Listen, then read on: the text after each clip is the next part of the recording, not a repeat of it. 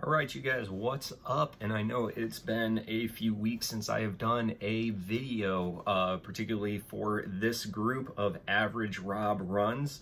And I wanted to kind of do another review video on another pair of shoes. I have actually used these for quite some time, and it's a shoe that I actually am kind of impressed with.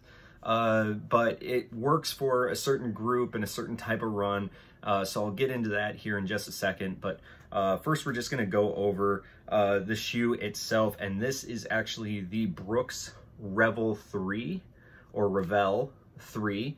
Now this one is the Zap model, which is kind of like one of their limited edition.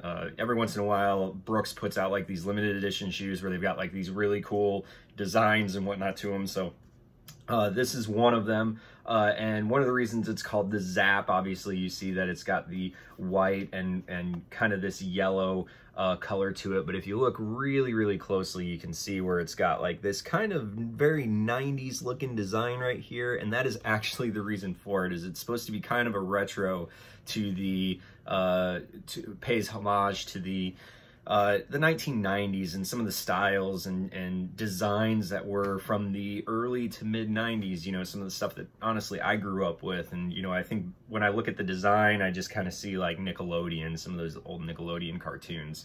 But besides that, this is the Brooks Revel 3. All of them are pretty much the same. This is just a special edition Zap model. Let me go through some of the things that are about this. This particular shoe, it's a neutral shoe. That's what Brooks has it labeled as. It's an 8mm drop from heel to toe. So it's more flat than maybe the shoes that I'm used to running in, which are a 10mm drop. 2mm usually doesn't make that much of a difference, but in any case, this is a very good shoe for many purposes. So we're going to get into the upper here, and then we'll go to the midsole, and then finally the outsole right here on the bottom. So first up is this upper, which uses a nice breathable mesh material, which does a pretty good job, especially here in Florida. It gets really hot. My feet have always tended to stay cool with this. It has some good flex to it, so it's not particularly stiff, but it's also not too, some would say, loosey-goosey on you. It does offer some pretty good lockdown with the laces, although I've had better shoes that do a lot better job with it, such as my Nike Pegasus or my Reebok Float Rides. Do a little bit better job with the lockdown on it. But that being said, still does a really good job. One of the things I always loved about Brooks is these soft and stretchy shoelaces, and those do a great job that when your feet start swelling during a run, it allows the shoe to kind of expand a little bit while still maintaining a good structure for you to work with. It does have some good flex to it, some good movement, as you can see. So it's really kind of a nice shoe all around. I love the padding around the ankle and around the heel. It's really nice. It does make you feel pretty locked down into place. During the runs that I've had, even right from the beginning when I first got these shoes, these have about 85 miles on them. But when I first got these shoes, I never felt like my foot was going to pop out, or, you know, having that loose heel where it just, you know, you don't feel so secure. Brooks does a really good job with their heel support to make sure that it gives you that really good lockdown feel. So one of my favorite things about the Brooks running shoes, they do focus a lot of attention on the things that, you know, runners do find important. The toe box, to me, is a little narrow compared to, say, the Ghost 12s. The Ghost 12s, to me, were like perfect fit. Had a lot of space in the toe box.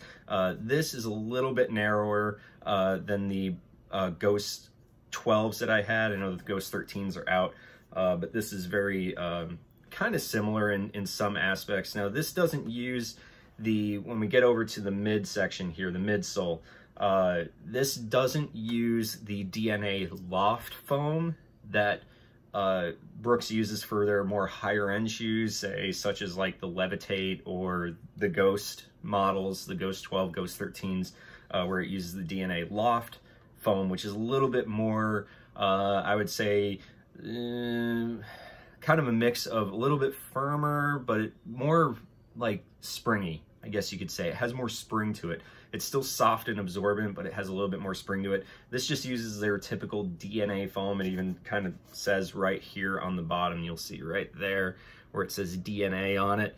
And it does a really good job. I mean, it's actually super soft. It's a really good, comfortable shoe that you can put some really good amount of miles in. And it uses the DNA foam from front to back. And as you can see, it's not a thick amount. It doesn't have a really high stack height to it, which is kind of like a good thing, but it's also a bad thing. That being said, there's again, a time and a place for this particular shoe, and I'll get to that here in a second. And then we get to the bottom of the shoe, which is your outsole right there. And as you can see, other than this little section right here of exposed foam, which is more on the outside of your foot, where your inside is over here, this kind of runs on the outside of your foot over on this side. I do have to say that it does a really good job. It's plenty of stability with the way that they've designed the heel area, so you don't have to worry about that. Plenty of tread grip on here, although I wish, to be honest with you, I wish the rubber was a little bit harder compound, because even after 85 miles, you can clearly see some of the tread right here is really starting to wear pretty good. So, I mean, I'm a heavier runner. I don't expect shoes to last forever, but I'm just seeing that wear right here, right in that toe area, and it's a little excessive in my opinion. So I kind of wish it was a little bit harder compound rubber. That being said, if you're kind of using this, I'm straight pavement running. I don't go on trails or anything. If you do some trail running, as well as pavement running, I think this will last a lot longer. Also, I'm a heavier guy, so that kind of plays in a role too. If you're a lighter weight person, this is going to be a great shoe for you as far as its durability is concerned. Wonderful thing about this is the price point. The price point of this shoe comes in at just under $100. Now, you can get these on sale because they came out with the Revel 4. So you can get the Revel 3s on sale for a lot less, but this is a $100 shoe, so a sub $100 shoe is, in my opinion, a great everyday trainer type of shoe. It's super comfortable. As Brooks always says, they try to take a more holistic approach to running rather than going to labs and doing all this technology advancement and stuff like that that you get from a lot of the bigger companies.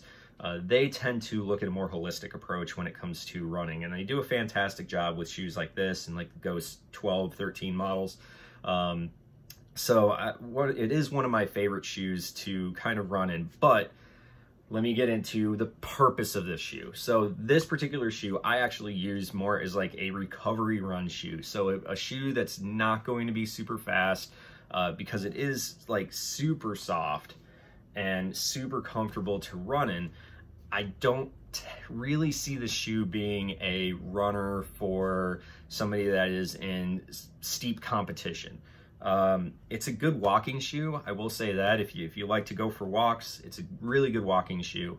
But as far as a running shoe, I would say it's more of a recovery run shoe. It's not even really a tempo run or something that I would say would be like an everyday trainer run, you know, something where you know, as far as a trainer, you want to be able to get faster, slower, to train your body to be a better runner.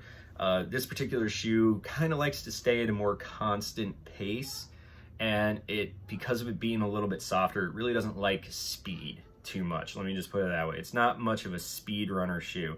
So I would definitely say that this is good, kind of everyday, maybe recovery run shoe. And even then, I wouldn't use this shoe for more than maybe a few miles here and there. You could probably run a 10K in these, but I wouldn't be like a half marathon or a marathon runner in this particular type of shoe. I think that's where you would really want to go to, you know, the Ghosts or Levitates or, you know, some of the higher end Brooks shoes. This shoe just doesn't really fit the bill when it comes to a long distance runner shoe. This is like, to me, this is like a, as you know, I do a lot of stuff with Nike Run Club, so this would be like my Sunday 5K shoe, is basically what it is. You know, go out, do a 5K, Not really put a lot of effort into it, just kind of a nice, relaxing, enjoyable, because I always say enjoy the run, enjoyable run. This is a shoe that maybe you can just go out and just enjoy run, enjoy nature, enjoy everything around you. Don't look at it as a competitive shoe that you have to be putting down like these insane times.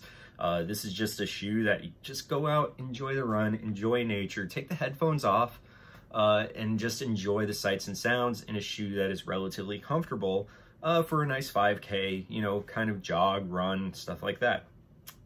Also, let me also say this, that if you're a parent and you have a kid that's in high school, maybe, you know, 14, 15, 16, 17, 18 years old, let's face it, you don't really want to spend a whole lot of money on a pair of shoes, especially since they're probably going to grow out of it in 6 months, or by the time the semester ends, and kids put a big beating on their shoes.